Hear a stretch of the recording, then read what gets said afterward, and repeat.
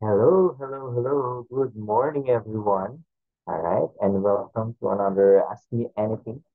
This is part two of three from the Ask Me Anything from our students. No, so again, I'm Kuya MarkDJ. I'm a real estate broker and a faculty of De La Salle College of St. Benilde for the BSREM. So, itong mga questions na to galing sa mga students na uh, nagsulat ng form survey, no? So I asked them to ask me anything. So sa part na to, this is part 2. Kung hindi niyo pa napanood yung part 1, which is about general brokerage, no? This is part 2, which discusses naman about uh, the courses and as well as me being an instructor. So paano daw ako instructor. Alright? So sige, let's start with our first question, no? Alright.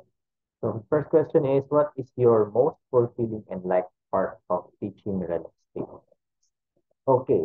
Um, in teaching real estate ethics, the most fun part of it or most fulfilling part of it is um, me knowing the insights of the students with regards to this ethics in real estate. So, an ethical mga real estate ethical dilemma, mga real estate issues, and yung the idea or the activities na nag-share yung mga students about how they view these real estate issues, ano yung dilemmas nila. And eventually, no, at the end of the class, nare-realize nila kung ano yung dapat gawin when it comes pag dumating sila sa ganitong mga dilemmas in the future. So, I think yun yung most fulfilling part for me. And yung nag-share talaga sila, yun yung pinakagusto ko na nag-share talaga sila ng insights nila when it comes to this issue. Yan. Okay, next, do you have any tips or hacks on how we can handle our time efficiently and be productive, especially when we are not motivated to accomplish every assignment or homework we have? Ayan. Tips? Ah, ano ba? Siguro for me, no, nung estudyante ako, ang pinaka-motivation, ano ba motivation ko nun? Motivation ko makatapos eh. Pero hindi. Um, medyo different kasi ang engineering when it comes to real estate or business in general. Sobrang magkaiba. Um, pero siguro, number one would help if you would um, study in advance, no? Or study after class agad. So you take down notes. Number one, you take down notes. Marami ko nakikita hindi na nagte-take down notes, no? Pero nung time namin, we do take down notes, no? Kahit usually ako sa notebook, ganyan. And then sample exams, yun, dun kami palagi nag-aaral on that. Pag may assignment, ginagawa namin agad, no? Most of the time, group work. I mean, nagtutulungan kami, paano to, paano yan. So, yun yung ginagawa namin. And I think mahirap may motivate yung sarili mo eh. Mahirap talaga siya eh.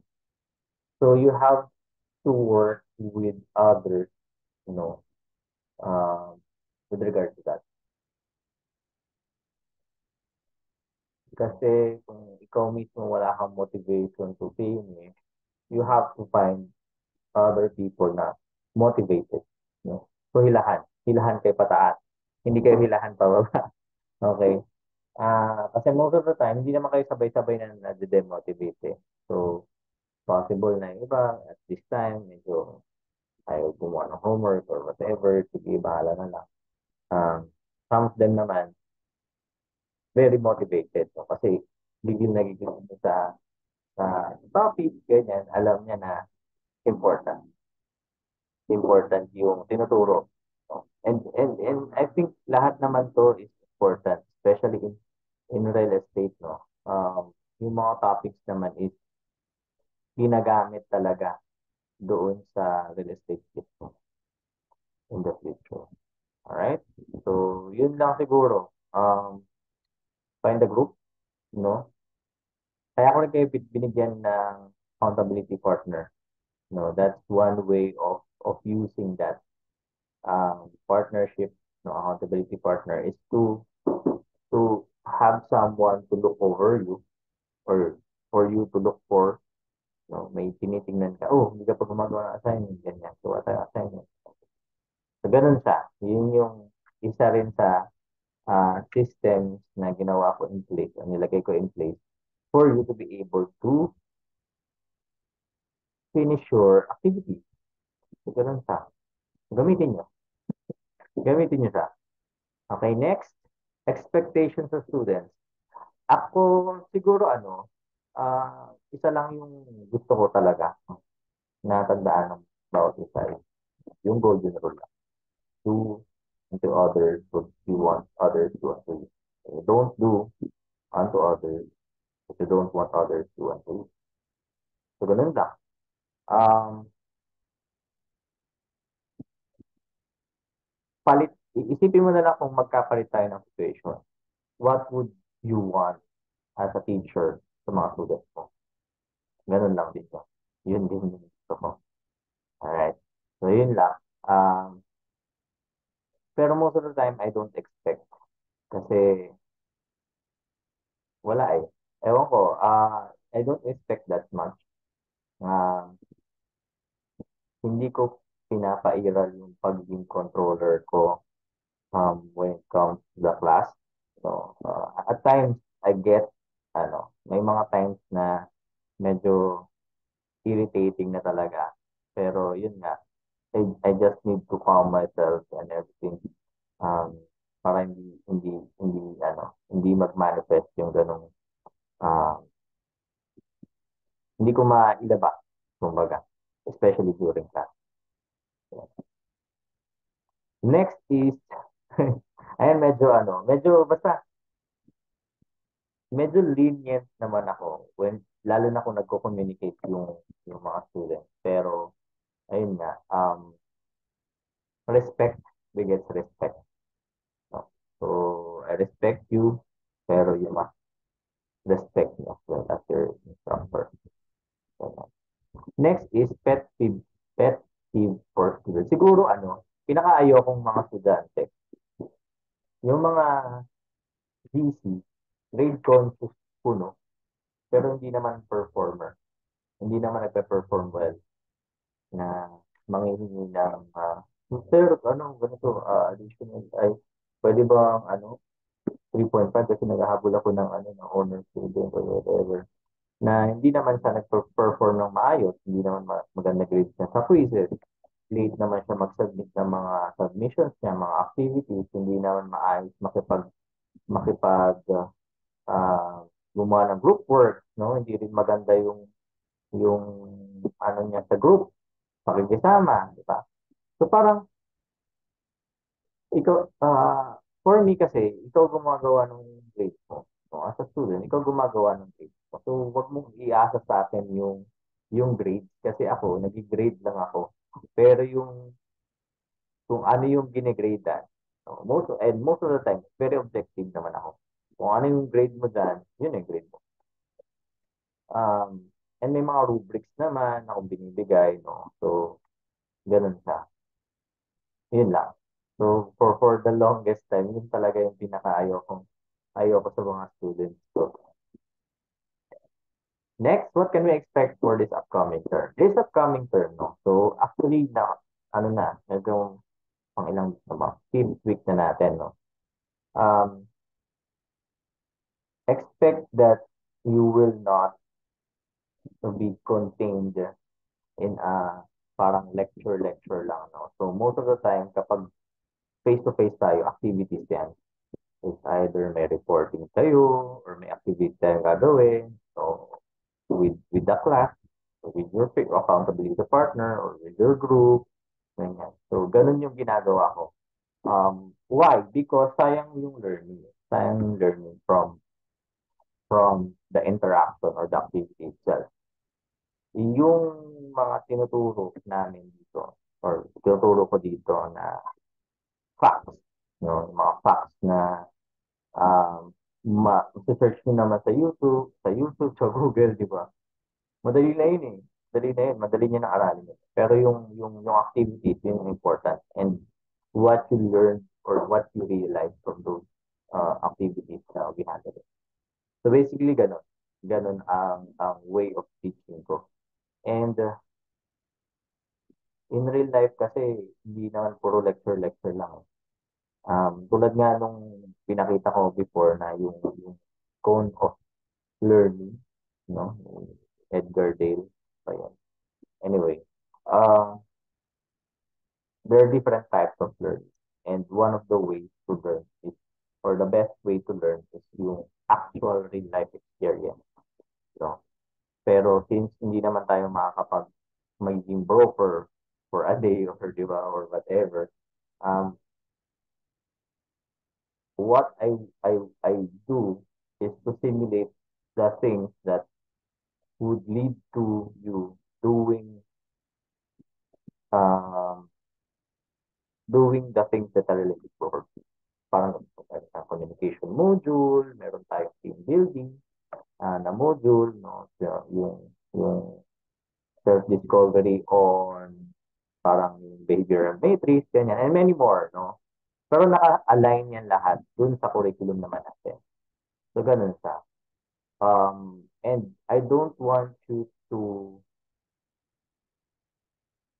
learn as is, meaning kung ano yung nangyari yun ng naintindihan or whatever, kung ano yung tinuro. But I want you to read between the lines. I want you to get, I want you to realize how you feel doing it. So, ganun siya. More on reflection, realization, kung ano yung activities na meron tayo. So, ganun. And you learn more sa mga ganun bagay. Kasi yung mga, mga natutunan naman sa book, online, no, YouTube videos, madali yun. Pero yung habits, no, yung realizations na matututunan nyo in real life or in the activities kasi yung mas magandang matutunan habang ngayon ka pa lang na uh, nag-aaral sa REM. Kasi in real life, as a broker, maraming, maraming pagdadaanan. So, maraming objections, maraming negativities na pagdadaanan. So, hindi naman madali ang sales. No? So, tulad ng sabi ko, na-start ako in sales, real estate, no? 6 months pa bago ako makabenta. So, ganun siya. Pero I don't want you to na ganun yung mangyari. So, kaya gusto ko, pagpasok ng real estate, di ba? Meron na agad, kaya na. So, para dire-diretso na yung success ng real life. And it's okay to fail in class. No, I mean, yung sa mga activities and everything. Kasi once you fail fast, no, mas madali na yung success. Parang gano'n. You learn more on your failure, no, and you're one step out ahead. You're one step ahead of your success. Okay? So, ganun lang. Okay? What do you expect of this subject this term? So, parang yun yung kanina. So, siguro, expectations of students na be open to this kind of thing, to this new, kung hindi man kayo aware sa mga ganitong type of teaching, seminar type, workshop type, training type, just be open. No? And kailangan nyo ma-realize kung ano yung natutunan nyo, not the fact, no? But more on yung realization talaga na on how it could help you in your career as a real estate service professional. Right? Okay. Ayan. Sige. Medyo mahaba. Medyo mahaba itong next. Interested in understanding, my instructor is open to transforming my curiosity into personal knowledge within the real estate industry. Di ako sure kung paano ko i-transform yung curiosity mo sa personal knowledge, pero that's good. You being curious, it's good to have curiosity in anything kasi open ka to new things, to new learning. So that's good. I like additionally, I'd like to assert instructor is committed to reading and addressing all the questions people in each module, even during group discussions. Yes, actually, pinaka gusto ko pag may nagtatanong na estudyante. With regards to the rhetoric first, establishing a customer relationship management system, what are the key components of, and benefits of such a system? Siguro, doon na sa, sa course na matututunan nyo naman yan. How can it enhance our ability to provide support to our clients, okay, when it comes to creating a system of recruiting, training, mentoring, salespersons, and accounts? What are the essential elements we should focus on, and how can this system help us leverage our efforts and increase our earning capacity? Okay, in real estate kasi, meron kang dalawang um, sinaserve. Number one, sinaserve mo, syempre, yung mga clients natin, mga buyers natin, mga buyers, or kung ano mang client yan, appraisal or consultancy. Pangalawa, sinaserve mo, since you're related to professional, so your team.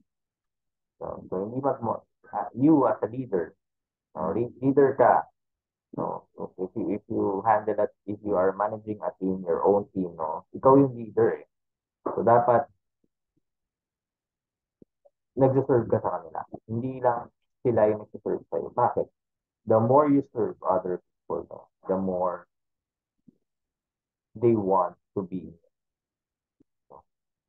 Um, and hindi ka rin naman, alam mo yun, hindi ka mag-grow. Hindi mag-grow yung team mo kung walang mga tao na nakapaligid sa'yo. So, magiging ano ka lang, solo broker. Um, but at the end of the day, kung gusto mo talagang to grow your business, so you have to have your own.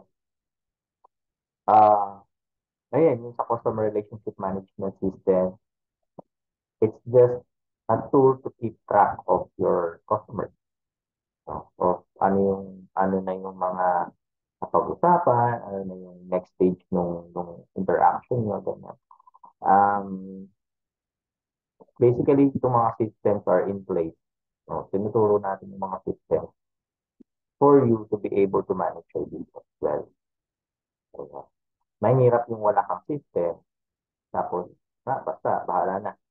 Di ba? Di mo na alam. Parang ulit-ulit ka lang. Meaning, kunyari, nasabi na sa'yo kung na kailangan nila, tapos hindi mo nilista or whatever, di ka nag-take down notes. Pag inulit mo na naman, tinanong mo na naman sila, di ba? Off yun. Parang sinabi ko na sa'yo last time, ba't hindi mo na tinandaan? Ganun lang. Actually, isa yun sa mga sa tinuro sa lecture ng training ng Avida, with regards to VIP clients. So, I think yun is the, ano naman, in general, kahit hindi yan VIP clients, important yun. Alam mo kung anong nasa stage na sila, ano yung mga sinabi nila sa'yo, ano yung mga dinisclose nila sa'yo, and everything. Uh, Yun. And it will be able to provide better support to your clients. Kasi nga, alam mo na yung napag-usapan, alam mo yung needs nila, alam mo yung wants nila. And also sa review kasi, meron tayong gagawing business plan at the end of the term. So ano yung business plan? It's a manual lang naman. Hindi siya business plan talaga. But it's a manual for you to be able to, para meron kang guide on your business when building a business. So it's a guideline or it's a manual for you that you can use in building your business in the future. All right. Next. Eto, sa mga questions na parang pet peeve ko to. I didn't get a passing score in my quiz activities exam. I'm allowed to get a special test activity. The only way that I will give a special test activity is if it is for everyone, not just for that specific person. No. Um, Hindi ko gagawin yun. So kung manghihingi ka ng special exam, special activity, special quiz, bibigay ko yan sa lahat. Hindi lang sa'yo. Alright? Hindi lang sa'yo. So, yan. So, yan yung isa sa mga ayokong um, GC na, alam mo yun, on the first place, dapat ginalingan mo dun sa quiz activity system. Ah, regardless kung anong nangyari sa iyo. Kasi tinitingnan ko to as lahat tayo may pinagdadaanan. Okay? So, lahat tayo may pinagdadaanan, hindi mo pwedeng dahilan na kasi ganito ganyan. Okay. Okay. So, I think ayun nga, kung magbibigay man ako, regardless kung bagsak, di ba? Ikaw, it's for everyone, not just for you. Okay? So, yeah. Um, how will you make the online meeting and face-to-face as informative and engaging as possible? Ayan, siguro in my experience, no, and what I'm doing then, more on engagement, more on activities talaga, more on sharing. Uh, what I learned in teaching, and actually hindi in teaching, hindi ako learned as a teacher, as a licensed teacher, no, pero I'm learned in trainings and workshops. So what we do in trainings and workshops, activities, no? Malaking part yung activities, lecture, tatlo lang yan. Activities, lectures, saka share. Kasi the share will give you, and the lectures will give you the instruction on how to do the activities, no? And also the debriefing on what the activity is all about, ano yung pwedeng matutunan on that. And the share will give the insights of the students, no, with regards to um, the activity. So parang ganun. So it's a different type of learning. Hindi siya one-way learning na ako, turo ko sa inyo ito, da da da da da da, ah, na ito yung insight ko and everything with regards to this topic, no? I get also shared from you, no? Kasi possible na meron akong makuha bagong idea na, oo nga, no, tama pala yun. So, ganun. I'm not, I'm not the most knowledgeable person, no? Ah, kung gusto niyo ng most knowledgeable person to be your instructor, i-Google mo na lang, di ba? Pero siguro, yun nga, what I do is to be able to engage everyone in the class, no? To share their learning as well. Kasi we learn from each other, hindi lang naman one way ang learn. Okay? All right, sige. Next is an interesting subject matter for Sir Mark, maybe how he envisage creating a genuinely memorable journey for us aspiring related professionals. Furthermore, I'm curious to see how his lessons will alter our realistic thoughts and behaviors. I'm wondering about his approach to developing long-term values that go beyond transactions. How does he intend to bridge the gap between theory and real-world realistic application? I'm intrigued by his approach to encouraging critical decision making and responsible growth so that our path is not only successful but meaningful both professionally and emotionally. Ayun, ang haba. Pero yun nga, tulad ng sabi ko, more on activities tayo, more on sharing. Yan. Mag-share ako ng story ko, mag-share din kayo ng alam nyo, diba? And we learn from that. Activities naman, um, meron tayong mga activities, you do the activities, and then after that, share ko ano yung activity all about, and share. Mag-share kayo ng ano yung natutunan nyo, yung na-realize nyo with the activity. Ito na lang ka. And I think that's one of the ways that I can do, no, to bridge the gap between theory and real world practice. Kasi the only thing that could bridge theory and real world is to do the actual thing, to communicate with buyers, do the customer journey process, customer journey map, madaanan niyo lahat yun. Wala, yun lang yung way. Yun lang talaga yung way. Pero yung ginagawa natin, parang mag-simulate lang ako ng activities that will lead you to, that will help you, navigate this. So, meron yun nga. Um, sa, sa refer queue, meron yan, um, different topics. Salesmanship, ayan, building a team, communication, and eventually, sa face-to-face ko, yan. And also, ayun nga, nag-invite ako this is for networking, nag-invite ako ng mga people in real estate industry, not just brokers, but people who are in the real estate industry na could help, with their experiences, uh, na makatulong for you to be able to learn more about the industry. Ayan. Okay. So, ayan, what to expect in this course? Research Q. Actually, di ba tatlo yung course ko? Research Q, Refix, and Remarde. Sa Research Q, it's more about real estate sales and service quality. So, it's all about the customer journey, and your responsibility as a real estate practitioner, real estate process. So, sa Refix naman, it's more on you knowing your inner core, inner ethics, ganyan, your values and principles, no? Um, by being able to study the different ethical principles that we have, no? Be able to create your own principles, right? When doing a real estate transaction. So, um, I think there's no wrong or right answer in Reddit. Siguro ang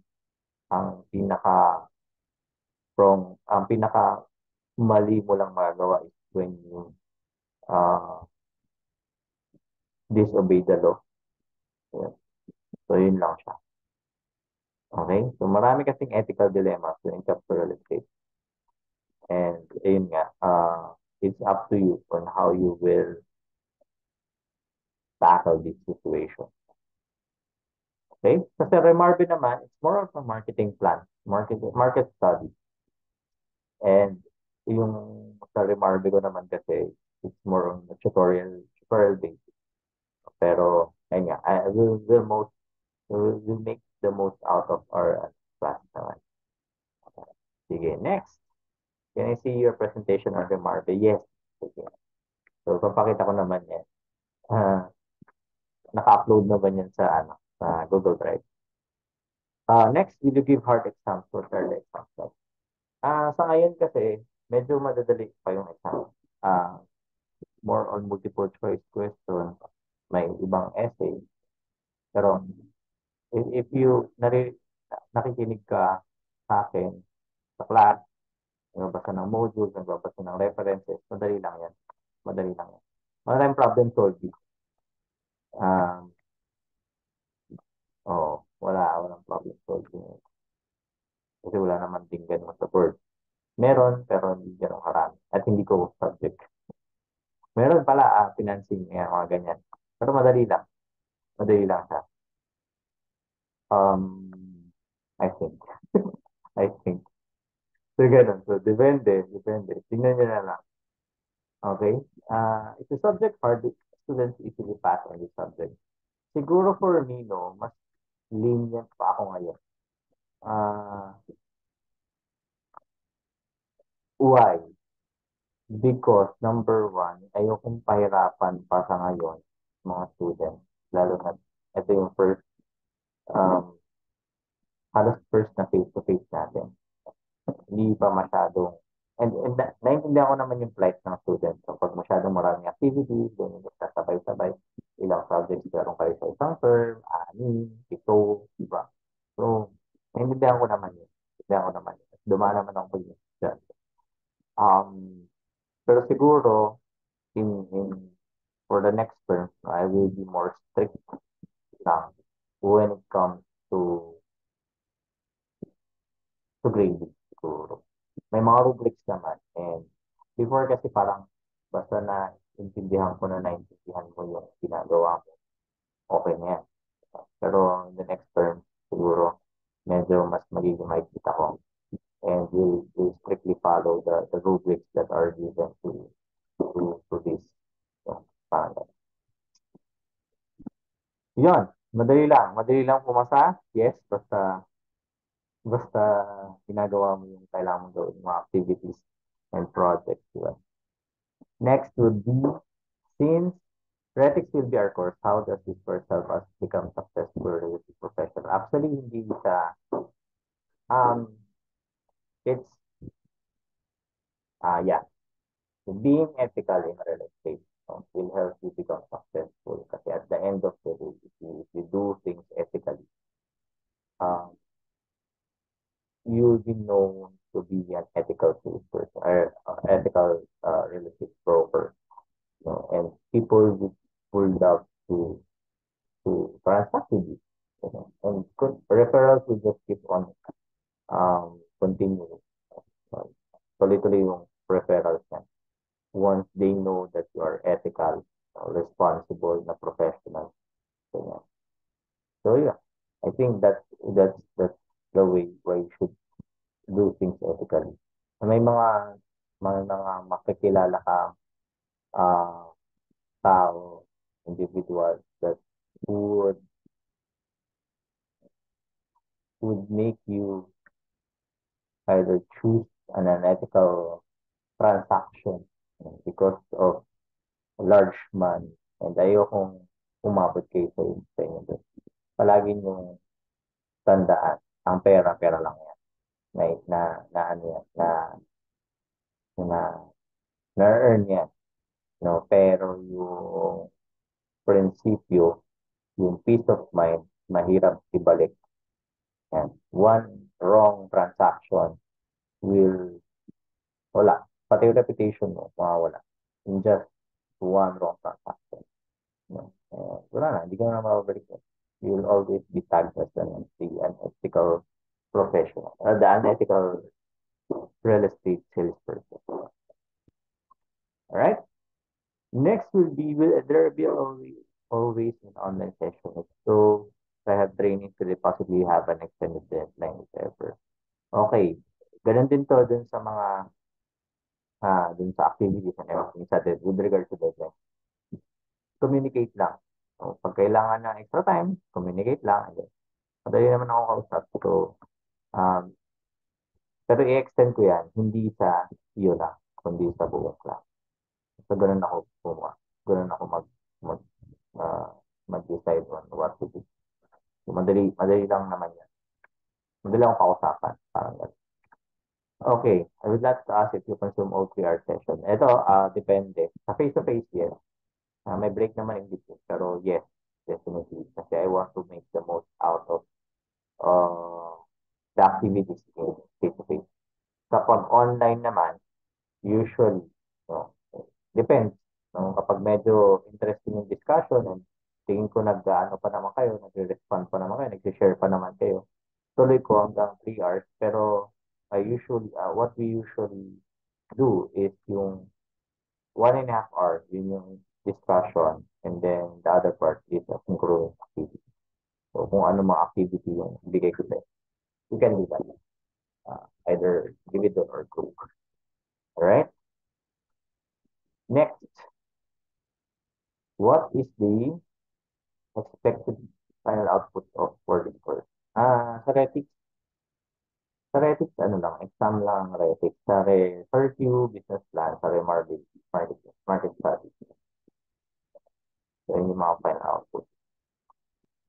Okay. Next, why should more students consider taking the dental profession? Um, for me, why do we need real estate professionals? Number one is marami pa rin na-scam na services. So it's our duty and responsibility to be able to educate the general public in terms of real estate transactions, para maiwasan yung mga ganun. And hindi naman nauubos ang mga tao na gustong bumili ng property. So, ganun. So, tuloy-tuloy lang. And I think naman, um, hindi lahat gusto sa real estate. No? Maraming industry dyan. Pero siguro if you want to start a business na in the service industry, if you want to serve and malaki yung income potential, go with real estate. Okay. Malaki income potential niyan. Hindi siya madali. Hindi siya madali. Simple lang yung process flow, pero hindi siya madali.